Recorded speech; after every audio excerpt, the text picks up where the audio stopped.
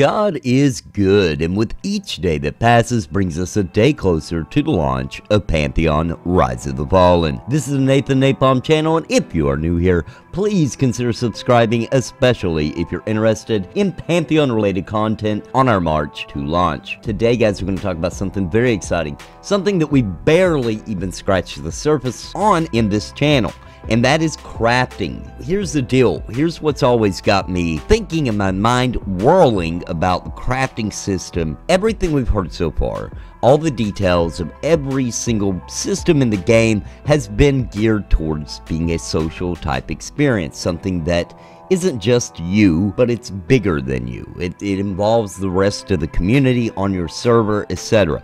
in some fashion or form. So I've always been, now of course crafting, you sell it to other people, that kind of thing, obviously. But the thing that's always been a question on my mind is, how do you take a crafting system and then implement it in such a way that it's still a social experience, it still adds to the immersion and the world without just the generic, you're selling it to other people, as well as the other big question that we've all been wondering, which is what items are going to be more powerful? Is it going to be the crafted items? Because I definitely see the value in crafted items being some of the best gear that you can get, etc. On the other hand, what about raiding?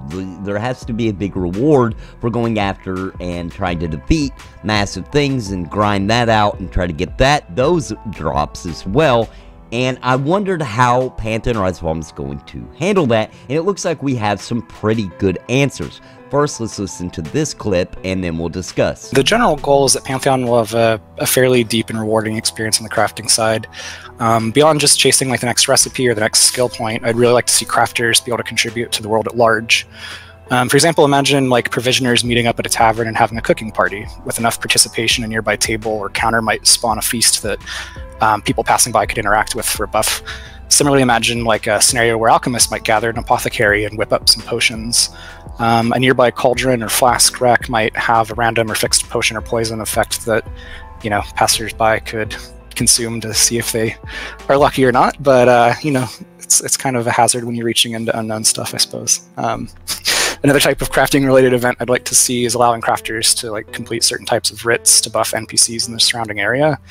Completion of enough of the appropriate blacksmithing writ, for example, might give nearby guards better armor for a while, or completion enough woodworking writs might give nearby archers better arrows for a period of time. I'd also like to see crafters able to influence vendor supplies through quest writs or quests or writ completions. For example, enough of the appropriate stonemasonry writ might spawn a limited supply of gems, ores, and related crafting materials to nearby vendors that sell those kinds of things. So once again, Visionary Realms takes something that I thought I had seen all there was to see, and they're taking a step further, and I love it. That's why I love Visionary Realms. So the fact of being able for several people in the cooking profession to get together and make this huge bountiful meal, right, together by working together and crafting together, and then, you know, at the tavern set this up on a table, and then guess what? People want to stop by the tavern to get their buff, right? To grab a buff or two. Number one, it gives them reason to go to the tavern, which is always my thing. I wish the MMOs did a better job of, is making people want to hang out at taverns. I think Star Wars Galaxies did a good job with that kind of, but that's besides the point. This is a way to make crafting social again. And then they go on to talk about other professions and things affecting the world itself. Doing enough writs to open up for gems and things that previously weren't available to the vendors, right? Opens them up to where now they are, so it benefits the world at large. You get the benefit of someone who is a higher level or able to complete these writs, and you get to, if you are that person, then you get to share something with the world and with the community, something that they get a benefit from as well, which is something I absolutely love. Now let's listen to this next clip where it goes just a little bit further. I think it's just really important that beyond also, you know, just like the grind to get to like the end of the progression, that, you know, it's really important if we're making a living, kind of breathing world where we want people to be immersed and kind of have a stake in what's going on, that we give them meaningful ways to kind of, you know, feed into that. It's not really just so much about like what you can create, but what can you do with your skills. Yeah, that's it. I think that's important. So when it comes to items, how will crafted items be distinguished from looted items so that they're both equally desirable to players? And I know this is a huge problem in a lot of games, that a lot of other companies have had trouble kind of balancing. So how are we going to do that? Yeah, I mean, it's very important to the team that, you know, items have largely retain their own identity. Like, both categories of items will provide unique items that can only be found either by looting them or crafting them, or looting them, parts of them first and crafting them. Rather than looking at how they can compete with one another, I'd rather see it as how they can complement one another. There's a few ways we might achieve this. Simplest way is through like alteration of existing item to gain a new item with its own identity. Some examples might be like taking Eridune's flaming sword from a, you know, lengthy and difficult adventuring quest chain. There might be a recipe or crafting method to transmute those stats and the effects into Eridune's Thundering Blade or Eridune's Freezing Cutlass. Another example might be like a crafted robe. Robe of the Last Magi, just pulling stuff out of my bum here, but might be a powerful item with its own hefty stats and a passive mana regen effect or something to that effect.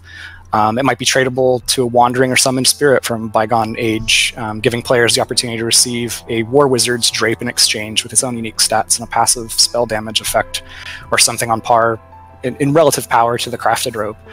Providing opportunities in adventuring related quests to have crafting alternates, like quest completion conditions and vice versa, would be another way we can sort of have them coexist and complement each other. Having an upgrade path for adventuring related items through crafting, allowing players to increase existing stats and potency of existing effects on an item by a fixed percentage.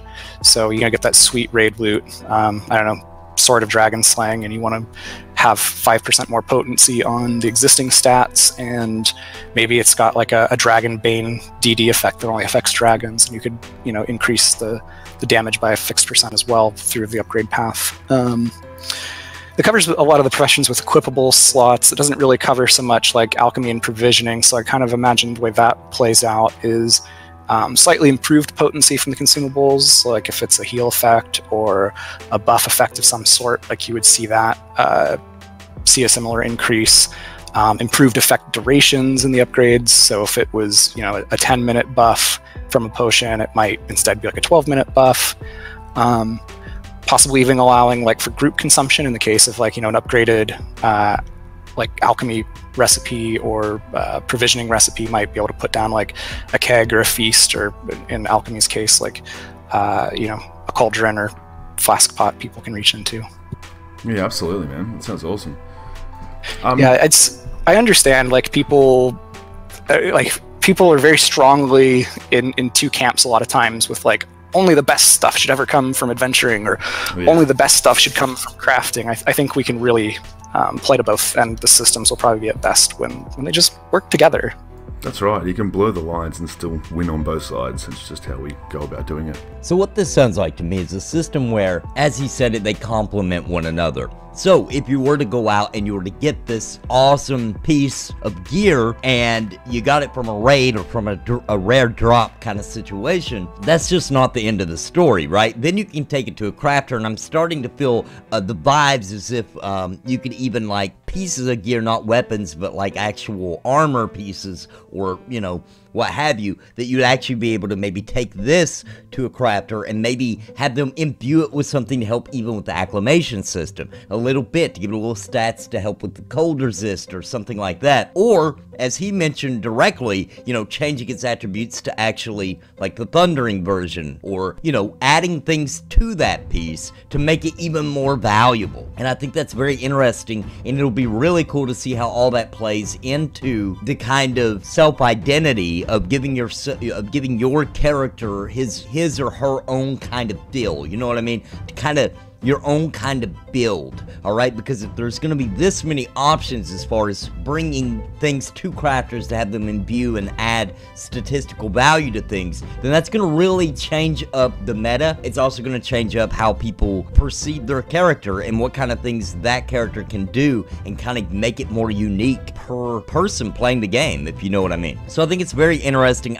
There's a lot more to cover, and I will cover more going forward, but I thought this was a great place to start. start because I felt like this kind of answered some very basic questions we had about crafting since they started this project. And you know, there's not a lot of information out there about crafting, so we got a lot of information to cover now with the newest roundtable, and I will be covering that and breaking that down video by video. Thanks for joining me today. I hope you stick around and subscribe and check out the hundreds of other videos I've done on Pantheon Rise of the Fallen and all the various complicated things and theories and everything. And there is a playlist here on my channel so you can watch that at your leisure. And until next time, guys, God bless and happy gaming.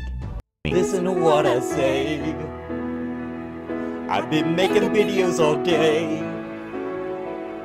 My friends all say I'm it's a video buffet, you can even hit replay. But please just subscribe, I can't even describe being part of my tribe. I'll even offer you a prize, but just please just subscribe and hit the bell notification too.